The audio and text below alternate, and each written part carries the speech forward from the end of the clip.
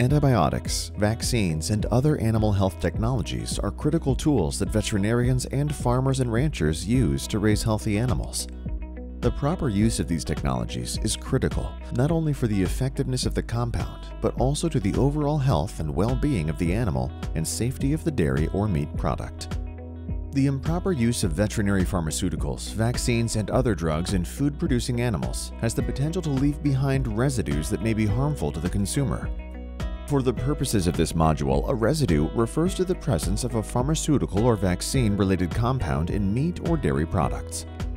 Antibiotics are one type of pharmaceutical administered to an animal to prevent, control, or treat disease caused by harmful bacteria.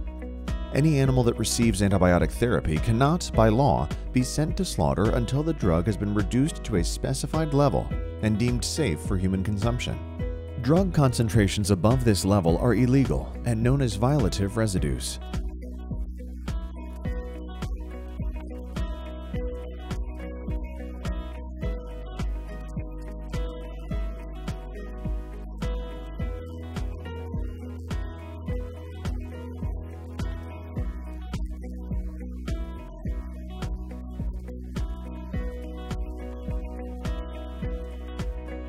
While the number of violative residue cases is minute, it is essential to exercise best management practices in order to prevent violative residues from entering the food chain.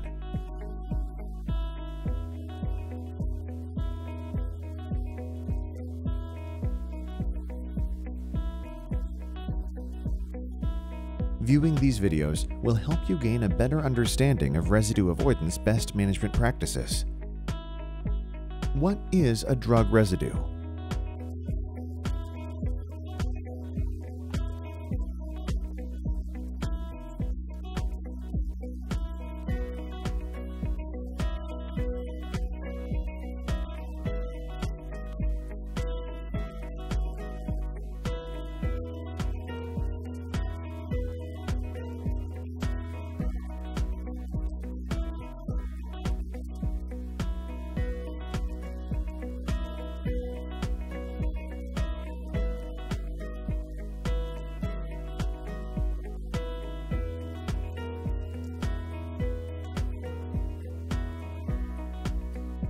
Why are drug residues an important topic?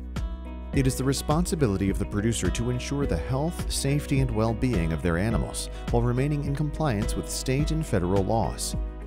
Following labels and abiding by withdrawal times are crucial parts in protecting our food supply chain.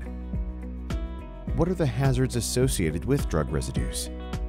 Diseases can have a devastating impact on animal productivity and production. Animal health affects food safety, and food safety affects public health. Consumers have expressed concern regarding the health impact of drug residues in their food. These concerns include the potential for a transfer of antibiotic resistance and allergic or hypersensitivity reactions. All drugs should be used according to label directions and in a judicious manner.